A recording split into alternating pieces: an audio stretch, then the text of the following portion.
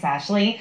Less than a month away from the 35th running of the St. John's Triathlon. The longest portion of that triathlon is the bike stretch, and to help athletes get ride ready, the group is hosting a Monday night session, and that's where Jeremy is right now. Jeremy. Yeah, Carolyn, as you can see, if Mike could just have a little look here, there must be about 50 cyclists here today looking to take part in the weekly Monday bike ride, and I have two special guests with me, Eileen O'Brien and Paul Daw. Fun fact about Paul Daw, he coached me in swimming in the early 1990s. Thanks for joining us, Paul. You're welcome. Paul, why do you take part in this ride? It's a great ride for everybody from beginners to experienced cyclists to get out and be social, but learn how to ride on the roads, get used to being around traffic, being safe, get to know the race course before the race comes up in the middle of August. Now, as I mentioned, I've known Paul for many, many years, and when you moved here from Happy Valley Goose Bay, you told me you didn't have a car, so you rode your bike everywhere, so you've been on the road for a number of decades. What's it like riding around in the city? At times wonderful, often challenging. You've got the weather to deal with, you've got potholes, and then you've got the ongoing challenge of dealing with motorists and traffic in the city. And most of the time that's really good, but occasionally it's quite difficult and it can be quite challenging. Is it, can I put you on the spot and ask you about the 1 meter rule a little bit? Yeah, well, we've got the new 1 meter rule that designates that vehicles, when you're passing a cyclist, should maintain a distance of a minimum of 1 meter or a little over 3 feet. And that's for safety, and it's to make sure that the cyclist has got room if they need to make a sudden stop or a move, and the motorist is not that close that there's a risk of hitting them. And really, it's time, I think, for all motorists to understand, and cyclists, that if you're safe, if you're careful and cautious, and you follow that rule, it's really going to minimize the chance of any incidents that are going to happen in the city with cyclists. Paul, I appreciate your time. We're just going to pull over to Eileen. Eileen, when did you pick up, when did you first start cycling? I probably started cycling about 7 years ago. I was down in Houston, and there was a charity event going on, and it was called the MS 150. So I learned how to ride long rides for that, because it was 150 mile over 2 days. And how long have you, when did you get involved here with the St. John's Triathlon? I probably got involved with the triathlon when one of my good friends took up triathloning, and I saw her go through the swim and then the bike and the run, and I was totally awestruck. I thought, wow, I'd love to be able to do that. And you did do that. Can you talk at night? And my mother will murder me. My mother, sorry, will murder me for talking about a woman's age. But can you tell us when you first did how old you were when you did your first triathlon? I'm not shy about that. Okay. I was about 47, 48 years old. I only started learning how to swim about 4 years ago with Chris and Rob Martin and Splash and Dash. And they have a series that helps you get ready for the triathlon, so that was really helpful. Now, I don't know, Mike, if we can get a shot of your fancy little jersey, but can you quickly tell me a little bit about your outfit and what it's all about? Yeah, this is the jersey and the short set that was bought for the Trapassi Posse.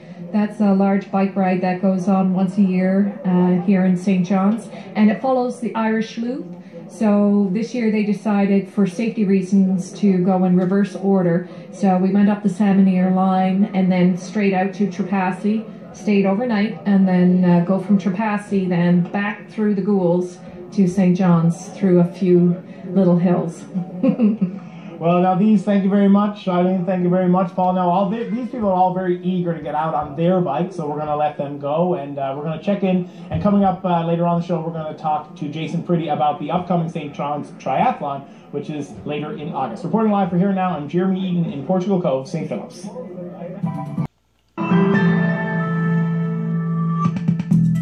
Welcome back, everyone. Well, it's the biggest triathlon in the province, and the start day is less than 3 weeks away. This year's race is turning 35, and it's also a qualifying race for the World Triathlon Championships. Here Now's Jeremy Eaton isn't far from the start line. So, Jeremy, are you race ready yet? I certainly am not race ready. Full disclosure, I've done this event the last 3 years. But I had a big life-changing event happen in January with a baby being born, so I put training on the back burner.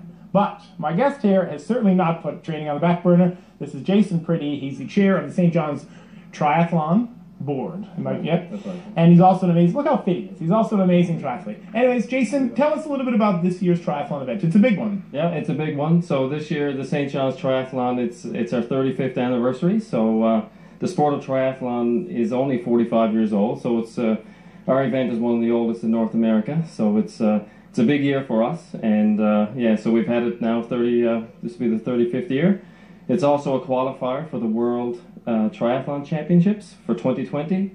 So they're being held in Edmonton, Alberta in August of 2020, and our race is one of around 10 or 12 qualifying races in all of Canada to qualify for that. So we're pretty excited. How big of a deal is that for the St. John's race to act as a qualifier? It's pretty big because it's not every race will get chosen for that. So it's they chose races that have a good pedigree. We offer a beautiful scenic course here. It's a well-established race that's been on the go for a long time, and that's what they look for in a qualifying race. So we're happy to host it this year, and we can't wait.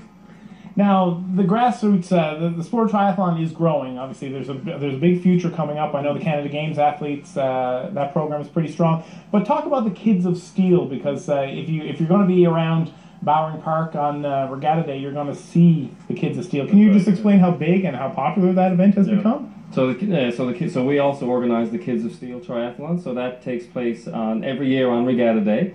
So if Regatta Day is postponed, the Kids of Steel is also postponed.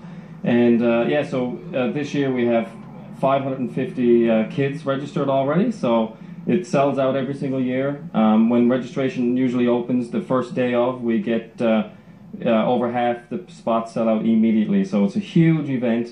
The kids love it. The parents love it. We get, Bowring Park on Regatta Day is full of thousands of people cheering on kids, and it's not a timed event. It's not a race. They're just doing it to participate, and everybody loves it. It's an amazing event. Now, I know, as you notice, there are no cyclists here behind us because they've all gone for the ride. We've held up Jason, so we're going to let him get back on the road. Thanks for your time, man. I appreciate it. Sure. And we're going to throw it back to Carolyn in the studio. Thanks, Jeremy. Well, the St. John's woman is fighting.